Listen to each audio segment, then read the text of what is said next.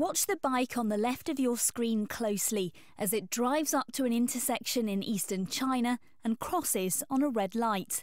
Then, seemingly out of nowhere, a car appears. Here's that car again, crashing into the motorcycle and sending its 5 passengers hurtling through the air and onto the ground. You can see it even more clearly from this angle. It's almost unbelievable, especially looking at these pictures, but the passengers didn't end up with any life-threatening injuries. They were all taken to hospital, but had a very lucky escape.